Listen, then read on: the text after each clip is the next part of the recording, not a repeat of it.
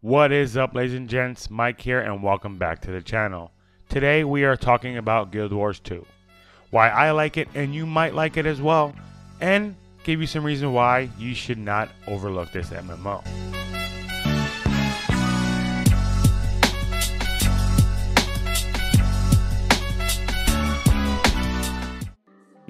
I typically do not pick games because of the story, but I never ignore them when they have them. As far as Guild Wars 2, you get a decent story. You kind of need to do it for your first character. You decide the level.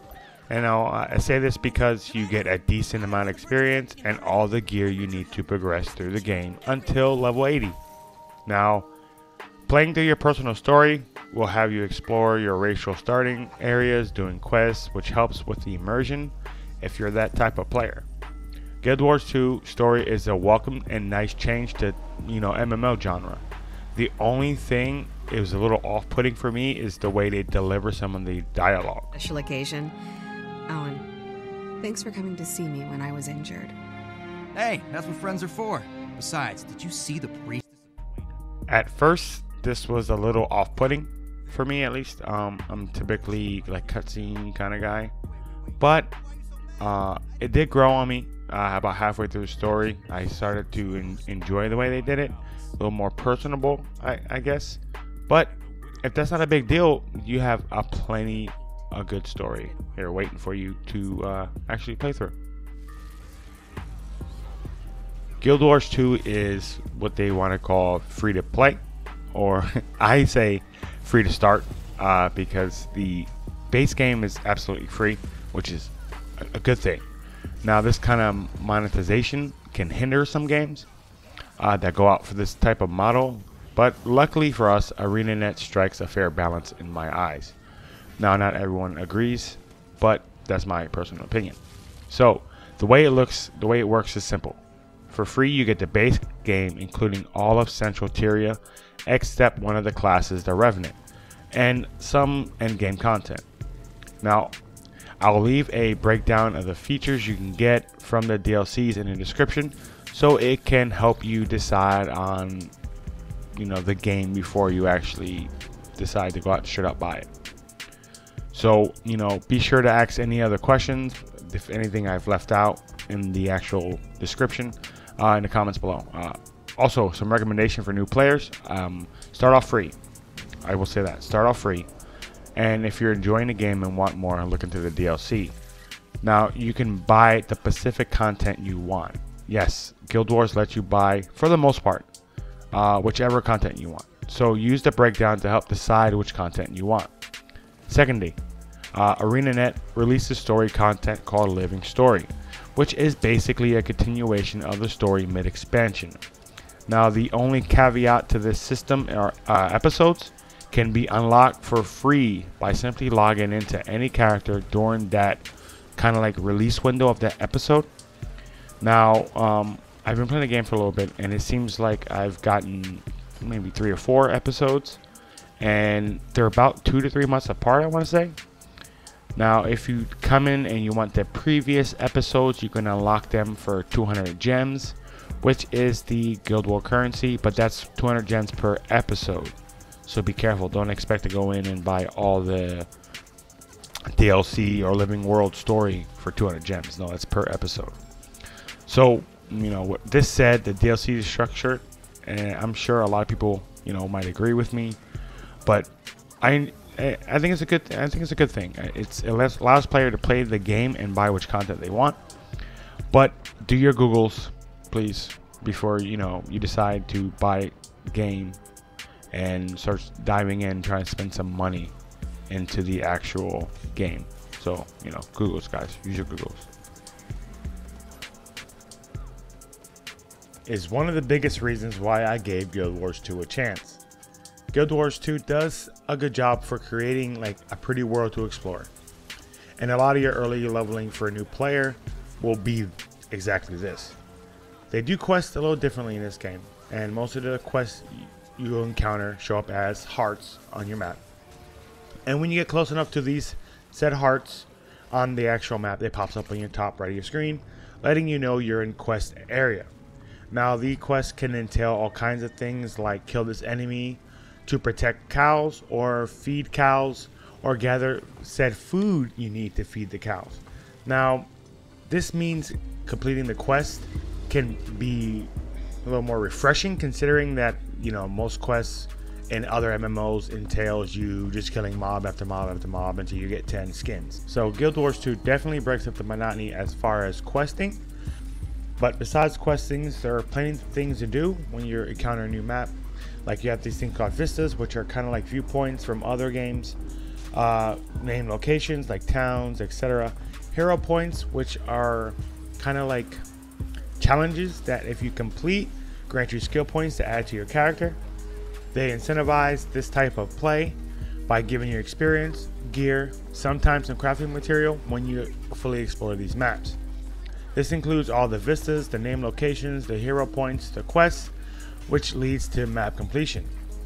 Now to get map completion on every map, you unlock world completion, which is a little deeper into the end game system where you need to start creating legendary weapons.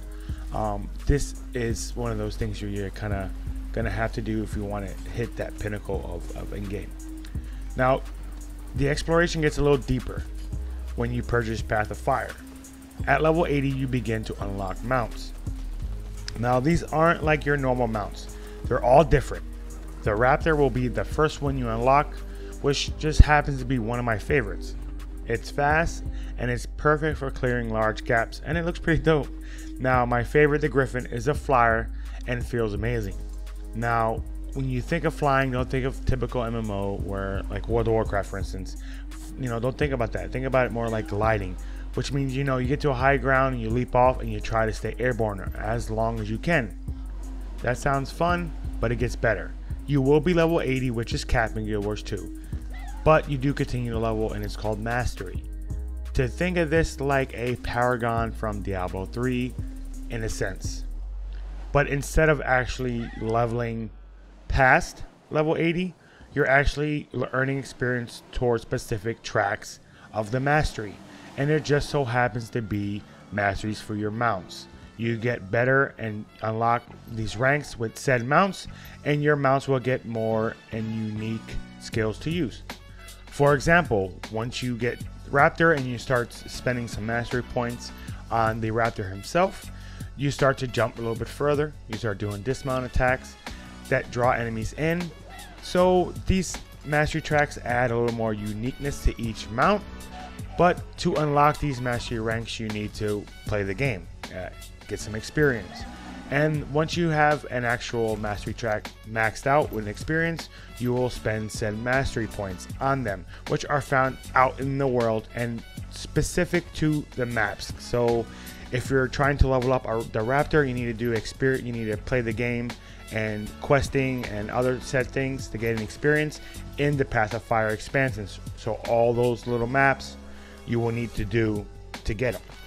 The mastery and mastery tracks can be made into a whole video by itself, talking about where you should spend your points, on what skills you should use for your mounts, etc. But I just wanted to bring this up for the simple reason that this system makes the mounts feel unique from each other, and the masteries you earn makes exploring feel that much more rewarding, giving you more stuff to do.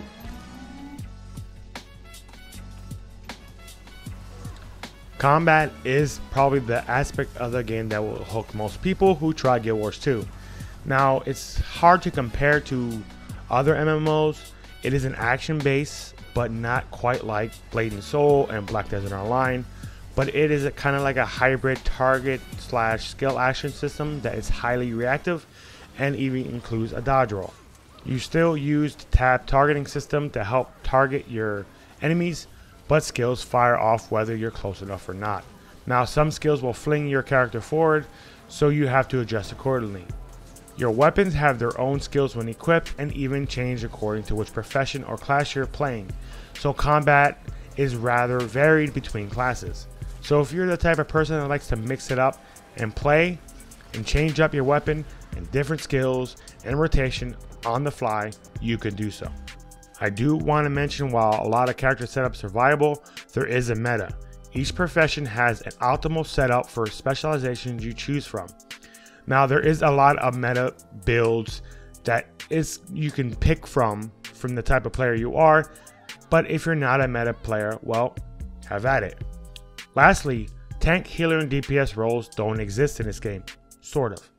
All character professions have their ways to heal themselves, reduce incoming damage, etc.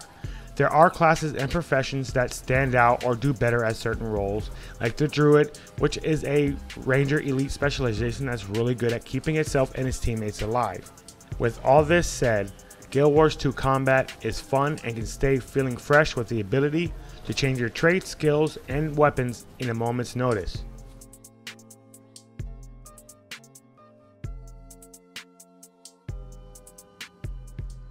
Leveling your first character will be a blast. Everything I went over in the exploration section will be huge in your first leveling experience. Plus the new card feeling and you're learning your first profession. Now zones typically give you decent XP along with map completions. And if you happen to get a friend or two to play with you, definitely enjoy yourself. Be sure to do your personal story quests for gear, lots of experience, and it takes you all over Central Tyria to discover what it has to offer. Endgame is where a lot of the MMOs open up, and Guild Wars 2 is no exception. Once you hit level 80, you have gearing, which isn't an endgame chore like some other games. Ascendant gear is your gear goal, but isn't the must take part in the endgame content, if you understand what I'm saying. Like, my suggestion is to get exotic gear as soon as you can to get into raids and fractals. Ascendant gear is obtainable by drops from raids, fractals, from some world events, meta events, crafting. So Ascendant gear is endgame, but is no reason to rush it. Now, crafting your Ascendant gear is probably the most reliable way to get it, but it is locked behind rare materials that can only be crafted once per day. Luckily, most of these can be purchased off the trading post or Guild Wars auction house for a decent amount of gold. Crafting this gear can be a chore, but I assure you it is worth it. So when you get into this high level content groups for raiding and fractals, this is all account bound.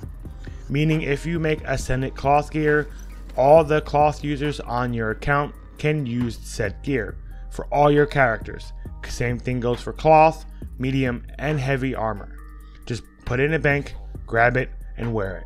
Final note for gear: do not buy gear off the trading post while leveling. Your personal story will give you plenty throughout, so save your gold until 80, and when you iron out your setup and purchase gear you need off the trading post. I also mentioned in the beginning where exotic armor would probably be your first goal once you hit 80, so get some of that and you're golden.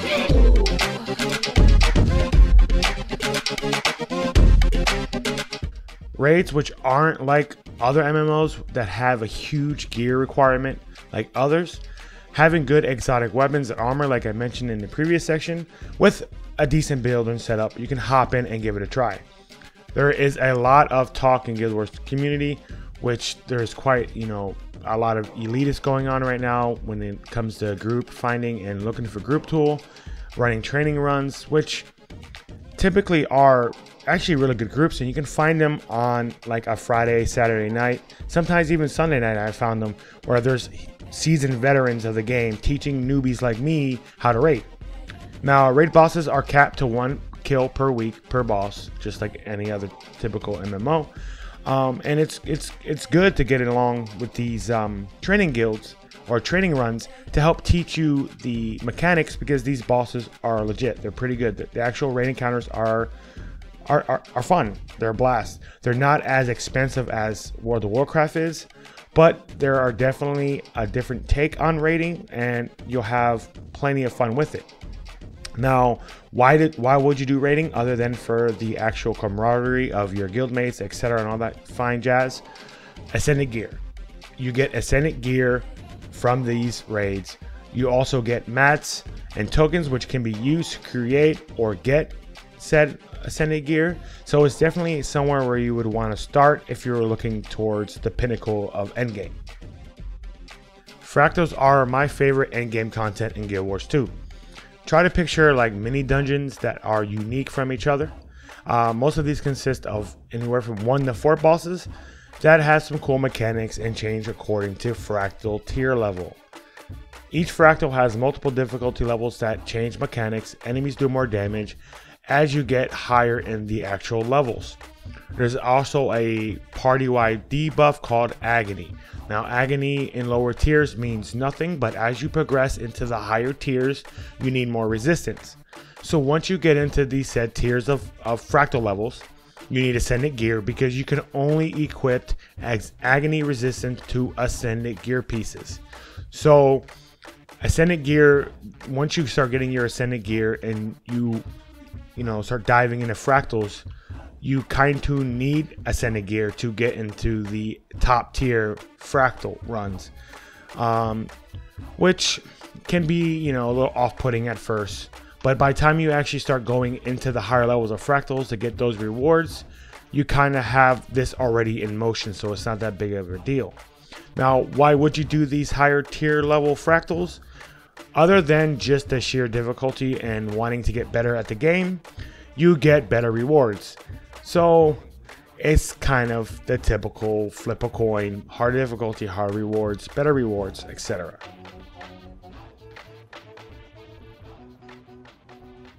Meta events are big public events that we've accustomed to in other games, but Guild Wars does them like a Michael Bay movie. Now we're talking hundreds of players working as a team to complete an objective. For some cool rewards, some skins, some crafting recipes, some achievements, some gear. Now, some of these spawn every 30 minutes to 2 hours to once a day.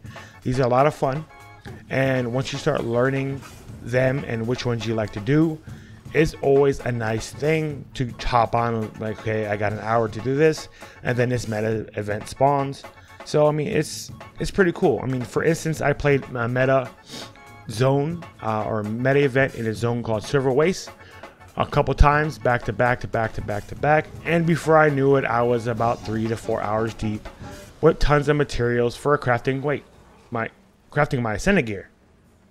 Nice. Dungeons are necessarily endgame because the community tends to ignore these because they're really not supported. Now, I've ran plenty of dungeons for weapons and armor skins to expand my fashion, and if you haven't heard, transmog is pretty huge in Fashion Wars too. So I mean, dungeons, other than the actual running through for the story that the dungeons actually give you, which is a huge plus, you'll be running them for your transmog sets. So if you are a transmonger or you like fashion, this is where you'll spend some of your time collecting these tokens to buy these armor sets to then unlock them for your skin and putting them on any said piece of gear. It's pretty cool. Mastery tracks is the last end game goal I want to kind of bring up. Now, I mentioned it a little bit earlier in the video, and this is the Paragon / extra leveling system that Guild Wars 2 implemented. Now, mastery tracks are based upon which zones you are in. For instance, if you're in Central Terria, you can learn the masteries that allow you to create legendary weapons and armor.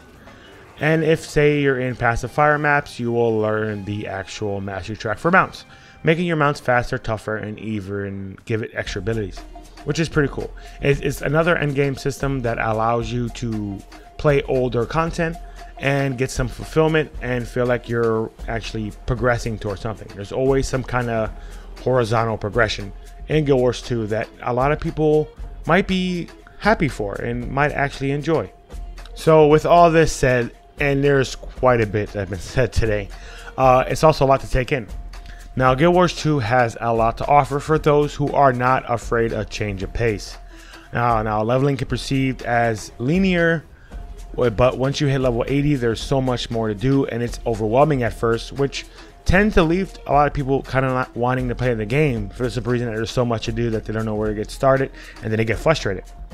Now, the one thing I will say is just level your first character, play through your story, enjoy the ride, and once you get to level 80, then you can start planning out all your said stuff, because other than the typical MMOs, combat and the way you level and progress your character is a lot different, so there's a lot more freedom. You can do it how you please. So I like to thank you guys for watching this video. I hope you decide to give it at least a try, and I'll talk to you ladies and gents next time. Peace out.